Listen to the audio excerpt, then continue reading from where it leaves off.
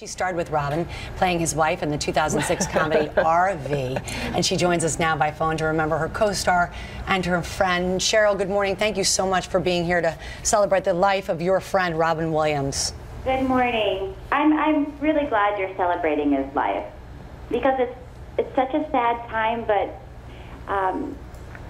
he brought so much happiness and laughter to everybody, and I think that's the right thing to do, is to celebrate that. And that's what his family has wanted everyone to do as well. And so tell us, because we've been talking about how we knew him here at Good Morning America, but what was he like when the cameras weren't rolling, when you were doing the film RV? Well, one of my first encounters with Robin, I didn't know him before we started shooting RV, and we shot in Canada, and it was very hot. And between scenes, I made a comment about being hot and sweaty, and he immediately lifted up my arm and planted his head in my armpit.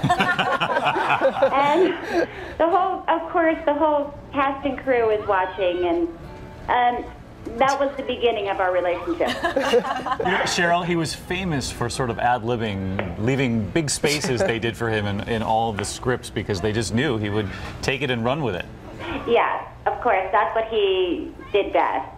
So I would wait for him to finish. It didn't matter trying to memorize your cues, because there was never a cue. You had to just wait till he wound down, and then you'd say your line.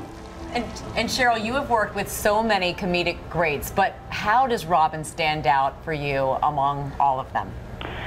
Well, you know, Robin was very, very generous soul, and he knew that people were excited to meet him and were excited to be on a set with him. And just like you all have been talking about this morning, he really did make it a point to talk to the person that's picking up the trash on the set. And even when my mom came to visit from Florida, and he, every time he saw her, would get up and hug her and make her feel special.